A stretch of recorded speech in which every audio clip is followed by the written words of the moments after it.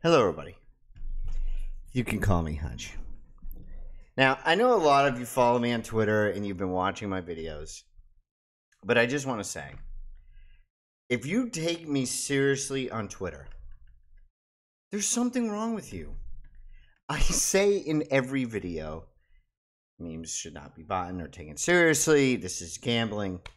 I outline a theoretical portfolio versus things that I just talk about. I'm pretty sure I am the most clear individual when I talk. Now, I go crazy on Twitter, but crazy about real things, right? Let's recap what I've been very critical of. MERL and chain, which I said was EVM based.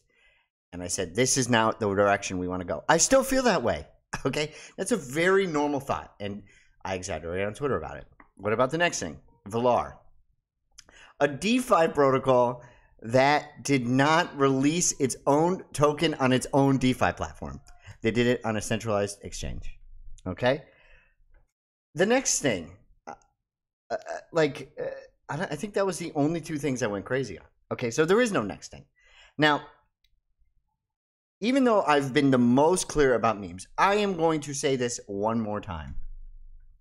And I'm going to be even more clear because some of you don't understand how this works. Memes are gambling. They should never be part of a theoretical portfolio or any portfolio. They are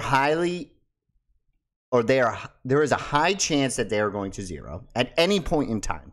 Not just during bear markets, during bull markets. Okay? If you participate in them, you will get dumped on. Maybe by me, maybe by some other guy, maybe by your own father or mother. It does not matter. Let me say this. The whole point of a meme in crypto is to dump on the next person. If you thought it was for any other reason, maybe you don't have the full capacity of your brain working. This is the ultimate free market. There are no guardrails. There is nothing else to say. You are in control of your own actions. Please be very, very careful. Now, if you're new here, I talk about a theoretical portfolio, mostly Bitcoin DeFi. I've recently added other things. Let's recap. I've talked about stacks, TRAC, Ghosty Cash, ORNJ, BVM, Trio, Valar, DIKO, Alex, right? I've told you to chill, focus, and wait. I still believe in those portfolios, okay? And I've criticized almost all of them. A lot. So, if you watch this video and then you subsequently go and criticize me on Twitter for criticizing, the problem is not me, it is you. Now, that we got that out of the way, let's talk about what I'm adding to a theoretical portfolio. Remember, this is theoretical. This is a case study. Theoretical has more weight than something like a meme. Okay? I fully admit AI, real-world assets could pump. I don't know how to pick them. Go watch somebody else for that. So, I added Trio. Trio is Ordinal's bot. They are a way to mint ordinals on Bitcoin easily. They're involved in runes. They're involved in other things. I saw a tweet the other day that they could be the graph, right? I don't know if that's true, but apparently they see themselves like that. And the graph is worth $2 billion.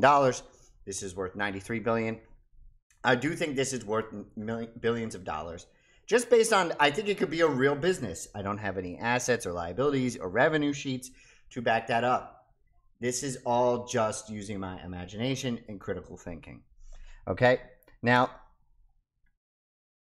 I'm going to add ordinals to a theoretical portfolio because I've been thinking about it, and the more money that crypto makes people, right, the more they're going to spend on luxury digital items.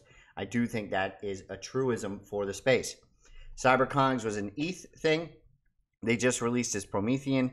It actually got airdropped to a lot of communities, Pizza Ninjas, others, subsequently Runestone people, whatever it is, okay? So I do think this has a chance because it's been pumping, it's been holding strong, 0.03. I mean, they airdrop thousands of dollars to people. Now, if you go type in CyberKongs, right? It's not on the Bitcoin, so you got to go to Magic Eden, right? You got to go to CyberKongs. Oh, no. It's not that. Okay. Those ones look pretty cool. What is that? Okay. And these are worth 12.5 ETH. Okay. So I think this is probably the same collection, or by the same people, not the same collection. So I do think there's a chance that this pumps like crazy. I would not fade this. Okay. If you got airdropped it. I'm not saying buy it if you want to participate. I just think this is possible, right? Just based on using logic, that this is a well-known team or business or company. And I do think their product on the Bitcoin blockchain could pump extremely well. What is this going for? 30,000, whatever it is. I don't know.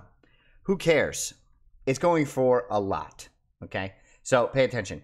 Pizza Ninjas. I've been talking about this since I called the Pico bottom at 0.04. Okay. It went all the way up to 0.19. We're still good. We're consolidating. Absolutely. I think this should be a part of a theoretical portfolio. If you can afford it, obviously. There's other collections that are less expensive. There's almost none for sale. There's only 1.5 thousand supply. The creator is heavily involved in stacks, in runes, in this. I don't think he's going anywhere, right? So you're betting on a team. Doesn't mean it can't go to zero. I also like Runestone, okay? We're at a bit of a discount recently. I think there will be a large amount of demand at some point. We've had a nice pullback. This, I think, should be part of a theoretical portfolio, just based on observing the market, all the airdrops coming to it, right? You can it has this instant sell button. So there is a certain amount of demand. Now, these are some ones that are priced a little lower, but they are involved in the Rune community, okay? I like Rune Whisperers. I think the art is insane. I think at some point these are going to become very popular PFPs. I don't know what's going to happen with them, but I think for the cost, I think the potential upside is extremely high, okay? That's just my thought. Now, let's talk about runes real quick, okay? I would be paying attention to Zbit. It's had a bit of a pullback. A lot of people are saying that this is the Axie Infinity. Oh, it's back up a lot, up 70% today. That this is the Axie Infinity of Bitcoin. I think there is a chance of that, right? I mean, the gameplay, if this ever comes up, let's see. Oh, okay. So they do have a game, right? I mean, they have a working product. I don't know how the token is involved, if it's in-game currency to buy items, so on and so forth. So I think this is definitely part of a Rune portfolio and an Ordinal portfolio, right? Along similar lines, gaming, Ordinals, so on and so forth. What did I have here? Is this anything? No, this is just my Twitter portfolio. Oh, I also wanted to bring up things that are part of a theoretical portfolio that do have a large amount of risk, okay? A lot of people from Stacks say BVM is, a scam. There's something about trustless computer. There not being documents on the GitHub. I fully acknowledge that. I'm not convinced that it is a scam. I do think there's some merit to it. There is two camps. But there, obviously, if there's not consensus, that is a red flag.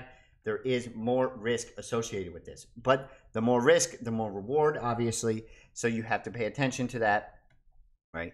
And then the other one that I also really like that I talked about since 10 cents or 6 cents or whatever is Orange. Same type of concept. They still haven't released their product yet. I mean, they're getting tested or whatever. All these different things that are red flags, right? Still part of a theoretical portfolio, I feel, because I do think they're going to pump again, right? A lot of these have red flags and risk factors, right? TRAC hasn't released a TAP network yet. Ghosty Cash has a privacy concern. That is where the reward comes from in a theoretical portfolio, right? There are safer components to that. Stacks, right? Bitcoin is part of a theoretical portfolio, right? DIKO and Alex is getting huge infusions from venture capitals, huge infusions of cash, right? Valar, huge infusions of cash, right? Even though I don't like what they did. So there are less risky components, right?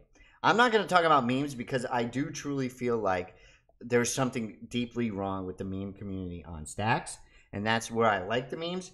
I think the Stacks meme community needs to grow more, right? But again, a meme is a meme. Like, there's no other way to say it. You people are way too overexposed. That's just my opinion. You can take it or you cannot take it, literally. So, anyway, you could call me Hunch. Ordinals should be a part of a theoretical portfolio at some point. The prices are so low compared to what ETH NFTs did in the last bull run. I think it's important to pay attention. It doesn't mean you have to own all of them. It means you can maybe just own Trio or one of them or whatever. And it may not work out, right? High risk, high reward, not financial advice. These are not things you should be doing if you have other things to pay. This is obviously more like Vegas. So please be very careful, not financial advice. Anyway, you can call me Hunch.